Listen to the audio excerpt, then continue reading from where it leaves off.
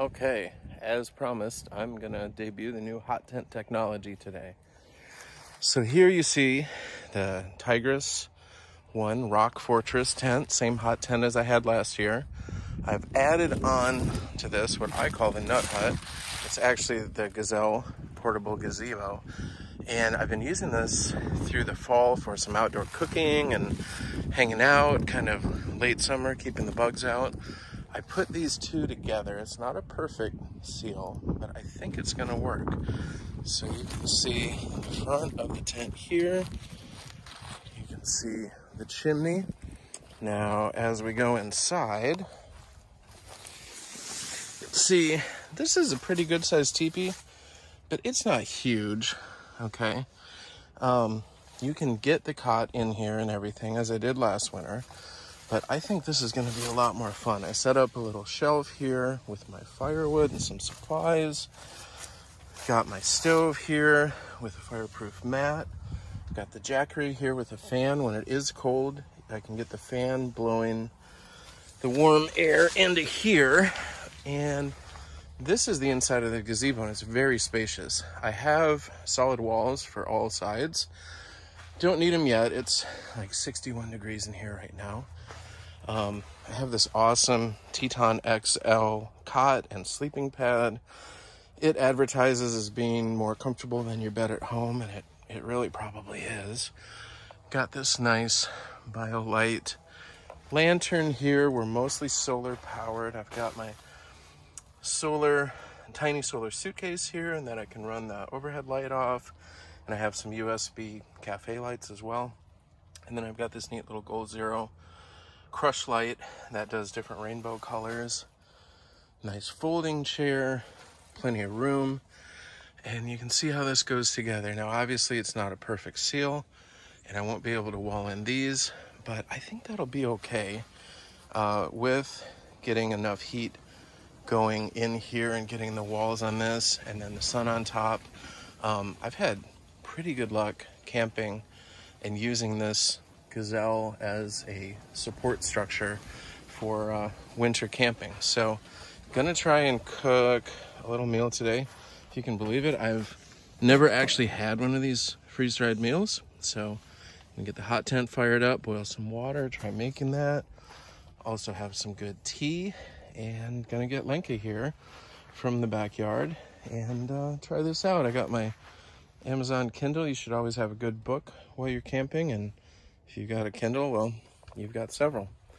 All right, guys, thanks for coming along. Gonna do a little hot tent run on a warm day.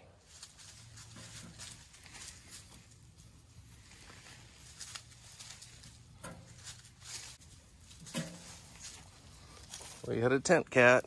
Hey, Winter.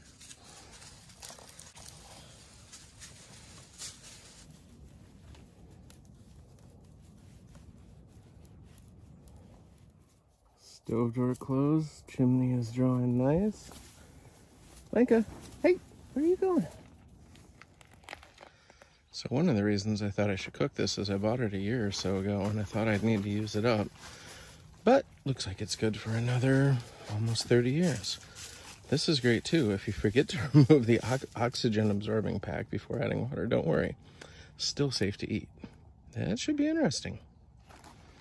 Okay, I got 12 ounces of water heating up. Got Winter the farm cat walking around. Lenka's found herself a cozy spot over here on the far side of the bed.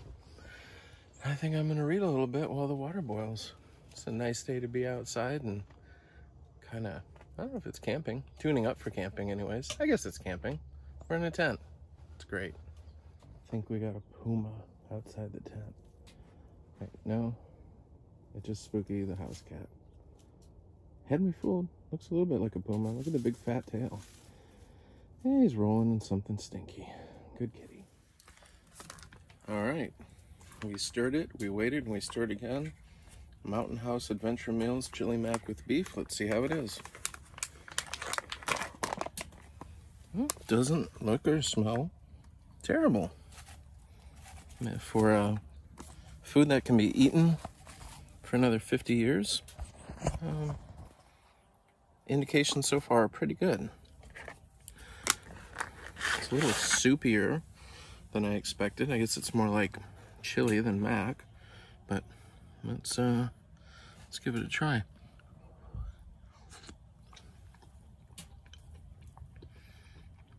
Interesting chew. Kind of like beef jerky. That's wet. Flavor's not bad. Seasoning's not terrible.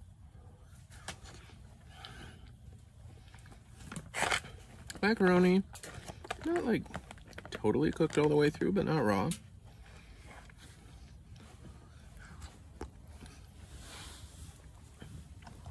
Spooky the cat is really interested in it. I eat garbage. Yes, you do. You're a good boy. I'd say this is not terrible. I've got some packets of hot sauce I picked up at the gas station just for things like this. I'll eat this with some hot sauce. Not bad. Don't remember what I paid, but in a pinch, I think this would do. Nice and light, packs down small. I have the rest of the water boiling right now, or getting ready to. I'm gonna have some Caraco Gold Kenyan tea. So I made a presentation to the Supreme Court of Kenya the other day, and they brought us some gifts, some Kenyan coffee, which is incredible, Kenyan tea, which is amazing. You can actually get this on Amazon as well. And then they gave me a traditional shawl called a shuka that is used by the Maasai, and they told me it would keep lions away. So it hasn't kept Spooky, the home mountain lion, away, but I have been 100% lion proof, no lion attacks since I got that. What an incredible honor to present to them, and the gifts are awesome too. So gonna have a little bit of this, and you know, as it gets later here in the day, sun starts to go down. Got some more wood for the hot tent. Just gonna enjoy a nice afternoon here in the backyard. A little backyard camping doesn't get better than that. Got Lenka the Elkhound over here. She seems to really appreciate the new setup and a lot more room. She gets pretty nervous in small spaces other than our teardrop camper, which she loves. So I think this is nice. She's got room to walk around and kind of choose her spots. So thanks for tuning in, guys. This is sort of a dry run for the Nut Hut 2.0 setup here with a hot tent and everything. And once we get a cold day, we'll really get to see how this works. All right.